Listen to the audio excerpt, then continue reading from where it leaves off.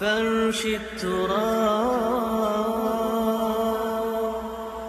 يضمني وهو غطائي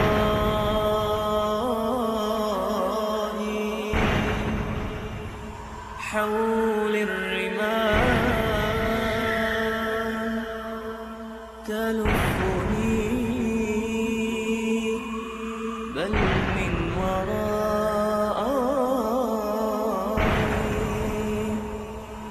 واللحد يحكي ظلمة فيها ابتلائي والنور خط كتابه أنسي لقائي أنسي لقائي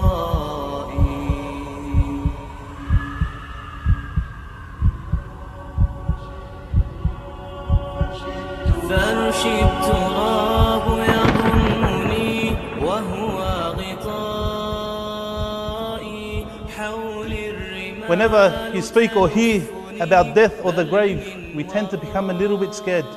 You know, we don't really want to hear about it. We may think twice about coming to lectures or talks that even come close to these topics or issues. But to be totally honest with you all, I want you all to be shaking in your boots. I want you all to have nightmares about this topic. I really honestly want everyone to be really scared. My dear brothers and sisters, when death strikes, there is no turning back. You will not understand the reality of death until it actually happens. SubhanAllah, we sit there and we see their own eyes die. And SubhanAllah, you don't actually know what's happening. He's sitting there, he may be breathing heavy. And you think, what's going on? The person is there. I remember when my father, may Allah have mercy on him and all the Muslims that have passed away. I remember seeing him after his death. And wallahi, I touched him and I thought he's still there in body. But what's the difference? His soul is gone. He couldn't hear me. He couldn't see me. He couldn't talk to me anymore. Why? His ruh came. His ruh went. And that is a reality which we all have to be careful of. And we all have to make sure that we're ahead of this reality. So now it is time to change and make that change for the journey that we'll embark. So to set the atmosphere tonight, inshallah, I'll talk a little bit about death before the punishment of the grave. Death is a reality that happens before the grave. As I said earlier, most of us like to forget about talking about death and always hearing about death. Why? So we can listen, so we can think about the dunya. We're happy listening to the dunya, about the dunya. We're happy making money. We're happy buying cars. We're happy having children. What do you want to talk about death for? Why do you want to hear about death? It only saddens your heart. But I ask you all a question. How could we forget about death when Allah subhanahu wa ta'ala has told His Messenger Muhammad sallallahu alayhi wa sallam, and please, whenever you hear the word Muhammad sallallahu alayhi wa sallam, what do we say and what do I want to hear? Sallallahu alayhi wa sallam. Allah subhanahu wa ta'ala says in the Quran to His Prophet, إِنَّكَ مَيِّتٌ وَإِنَّهُمْ مَيِّتُونَ. Verily you, and Muhammad sallallahu alayhi wa sallam, will die, and surely they too will die. Now you think about it. If Allah was going to save anyone from death, who would it be? Wouldn't it be our Prophet Muhammad sallallahu alayhi wa sallam? Wouldn't Allah have saved him? So who are we? Let us listen to what some of the people of the past have said. We all heard of Imam al-Shafi'i. I'm sure everyone's heard of him. A man went to visit him at the time of his death, when he was on his deathbed. He was sick. And this man asked, he inquired, how are you? How do you feel? And Imam al-Shafi'i said, I am traveling away from life, leaving my brothers, drinking from the glass of the end, coming soon to see the evil that I have done, and will soon arrive to Allah subhanahu wa ta'ala. I don't know whether to congratulate myself, to know whether I'm entering paradise, or to condole myself, knowing that I'm going to enter the hellfire. And then he started to weep. We're talking about someone who has got so many rewards. We're talking about Imam al-Shafi'i. SubhanAllah, how many people say I'm from the madhab of, or follow the madhab of the Shafi'i? How much reward has this person got? Umar radiallahu an, Al-Faruq, after he was stabbed, he asked his son, he was dying, he asked his son Abdullah, he said, place my face on the dirt. And Abdullah thought, what's he doing? You know, sometimes the people that die, they might lose their mind, they might go into consciousness and out of consciousness. So he thought he didn't know what he was doing.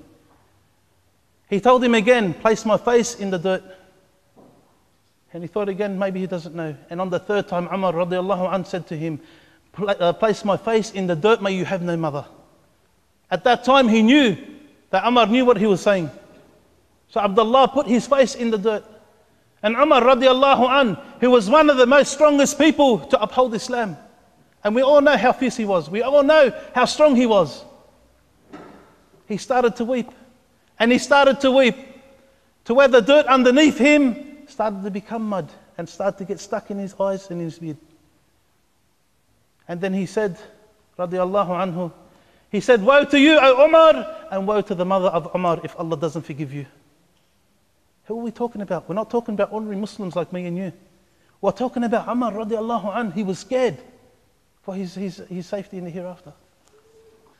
Another one of the Salaf said, he was talking to a man, he said, how many years have gone past in your life?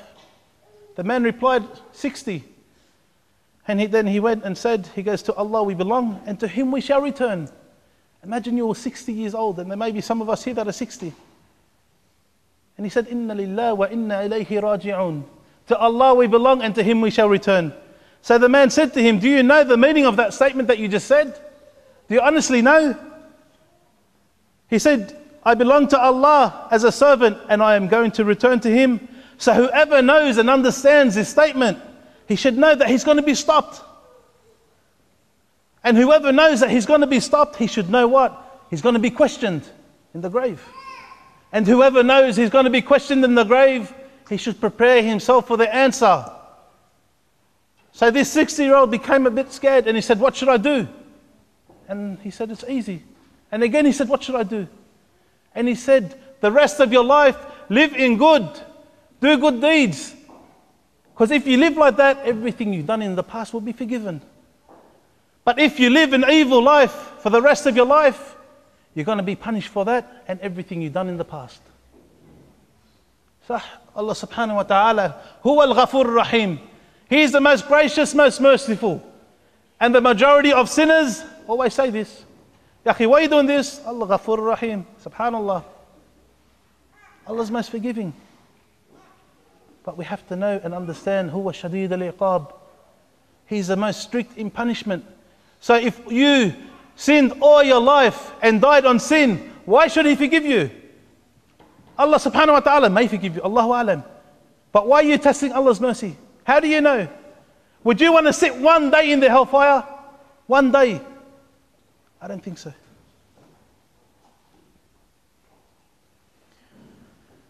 You must be strong enough, my dear brothers and sisters in Islam, not to be pulled into the dunya.